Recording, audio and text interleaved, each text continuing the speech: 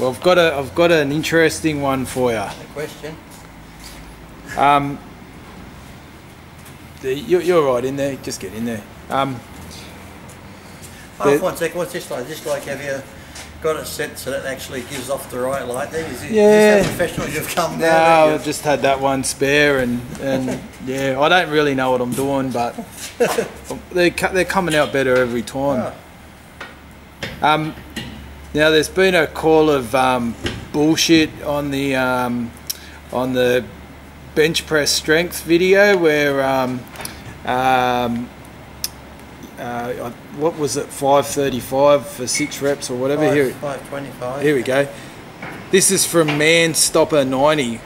Man Stopper. Yeah. No way in hell did he do 525 pounds for reps. That would make his run RM at least 600 pounds. Lee cannot bench that much.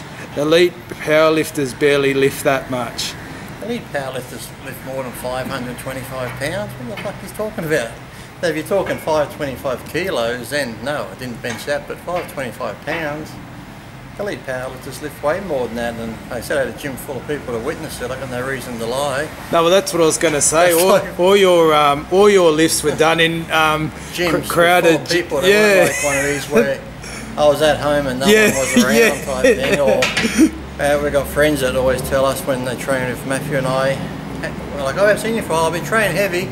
I did this the other day, and we think to ourselves, well, it's funny, you never do that when you're with us. So, you know, they have these miraculous lifts when no one's around, but yeah, I did 525 for 6, and then to say, well, that would make his PB 600, no, it might not. My PB might have been 550, because, you know, when you get to a point on bench pressing, you don't have to add much weight before you hit the wall type thing. Yeah. Like, you know, plus it's bodybuilding, I'd never go for a PB for 1 rep, because that's when you get injured and all shit happens, so Mr. fucking Man Stopper Man Lover, you're a wank.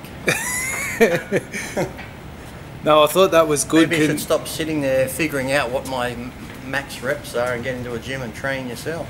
Yeah, no, I thought considering that, you know, nearly every lift or you know would have been done in a crowded. Like I said, I've never had a reason to like. Because to me, like I said, I've never really bench press back then wasn't my best, but back then I actually did it. But then after then, my shoulder I injured, and then I always used dumbbells. But my best bench was 525 for 6. So it's like I said, I never did it all the time. I think I did it probably once or twice, and then I pretty much just stayed around 3.5, 4 plates regularly working out on. But that one day I did that, and so sorry, Mr. Man Lover.